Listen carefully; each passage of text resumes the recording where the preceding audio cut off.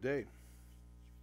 You're flying Tironan's very unfriendly skies, and today we have the J7W3, and this time I really and truly have a gun sight on the thing. Oh my. Yeah, I don't recommend flying any plane without a gun sight, but especially the J7W3. Uh, though I did turn in an ace performance with it nonetheless.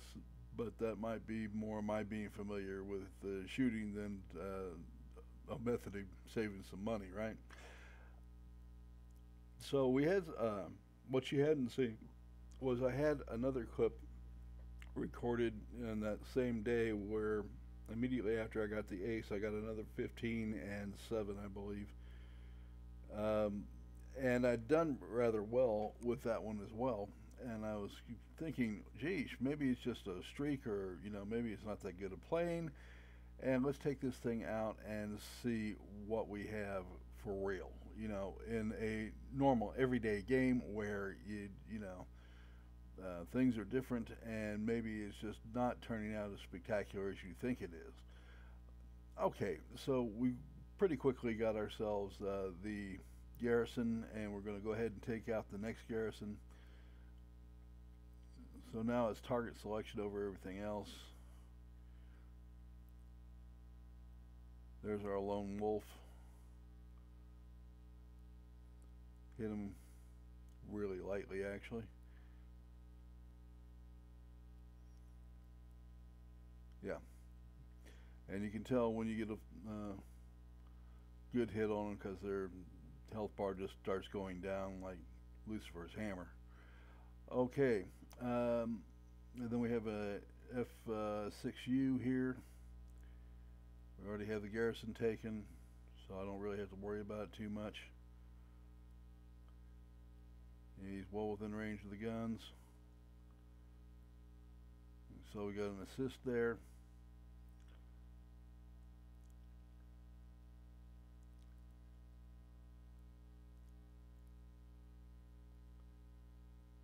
Yep, that was a nice one.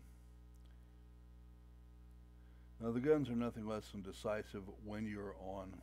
That was a GA, had about 40% health left, which got some help out of that one. And I don't know, we touched that old boy.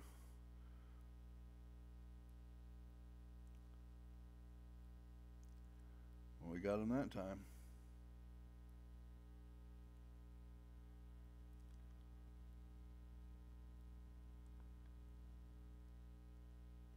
Okay.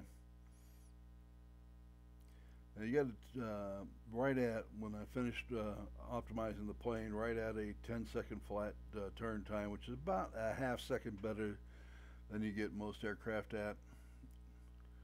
So he's a little more maneuverable than his predecessor to the J7W2.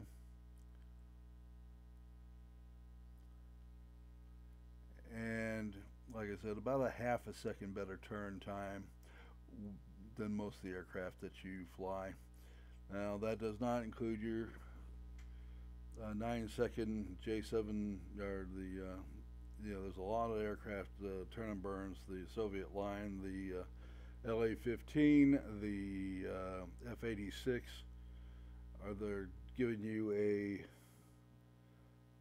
9.5 to under 9.2 in that range turn time. Don't try to stick with them. You're not going to be able to. Though you will give them a harder time than they might expect, and if they're sloppy, they might be unhappy.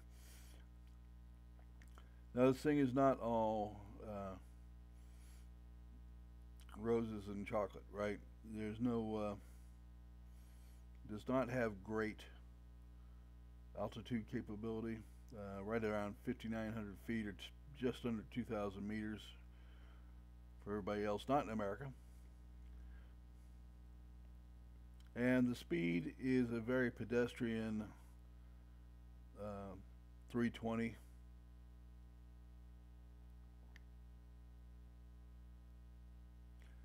But what it has is the triple or quadruple 30 millimeters, and they hit with a 1200 DPS.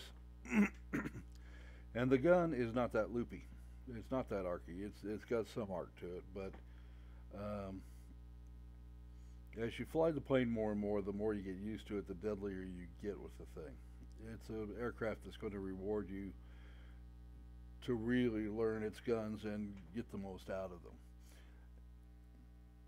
Where it excels more than anything else is in its ability to take down ground pounders and bombers.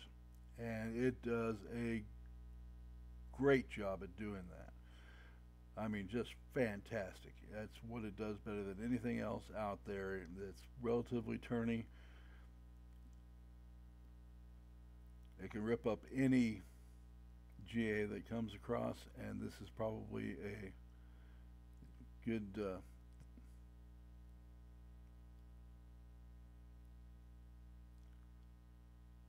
in fact, that was just almost perfect demonstration of its guns. Now you have to lead it just a little more than you normally would. It's not the world's highest velocity cannon.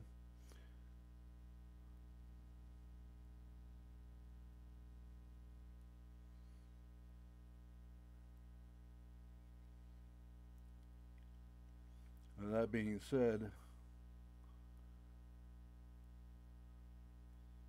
right there, 2 GA taken down just about as fast as you could want.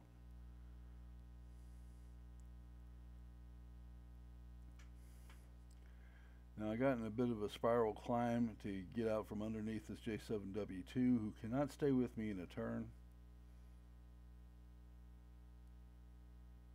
Got a nice sight picture, and away he goes.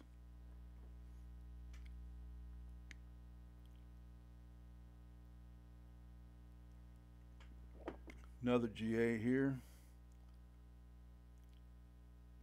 And we got the Conqueror badge.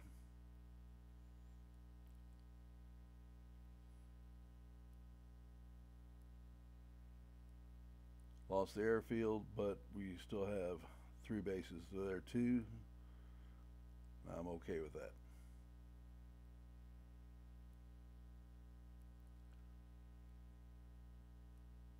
Hit squall line. If I take this guy out, he's not coming back.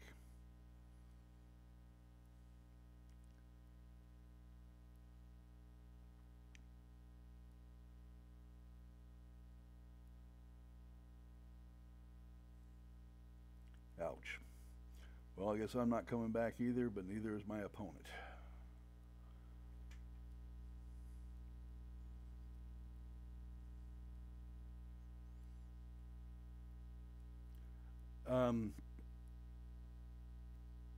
You know, I am slowly starting to revise my opinion of this aircraft. It's an aircraft that I'm going to freely confess I did not want to purchase.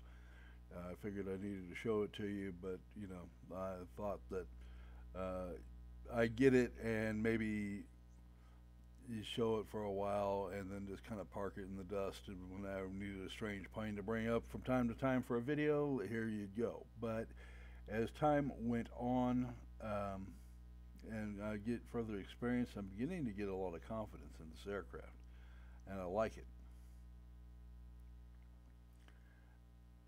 It's turny enough. The guns, you know, yeah, would I like it to be a 9.5 second plane? Yeah, I think that would just about cap it for me. But it's not. But it does have devastating firepower. It can outturn most, though not all, and it's not going to outturn a true turn and burn, but with further enhancements, I bet you can get sub 10 second with this. And yeah, you're not going to outturn an LA-15, you're not going to outturn a Yak, you're not going to outturn the F-86. But that's about it.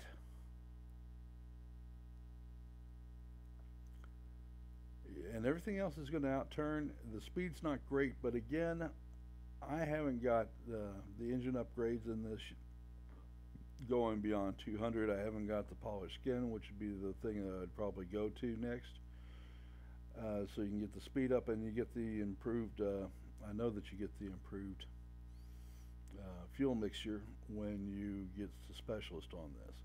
So when you start thinking about that, you know, you can get, I bet we can probably get 340 out of it anyway, which again is no patch on a true boom and zoom, but for a lot of aircraft, they'll let you at least get in the ballpark of keeping up. And between the two of those, you got a pretty nice aircraft. And its ability to stick around at bases and kill GA and kill other fighters, as long as you stay, you know, a reasonable altitude, this is a nice package. And I'm getting to where I'm impressed. You all have a great day. We'll see you soon.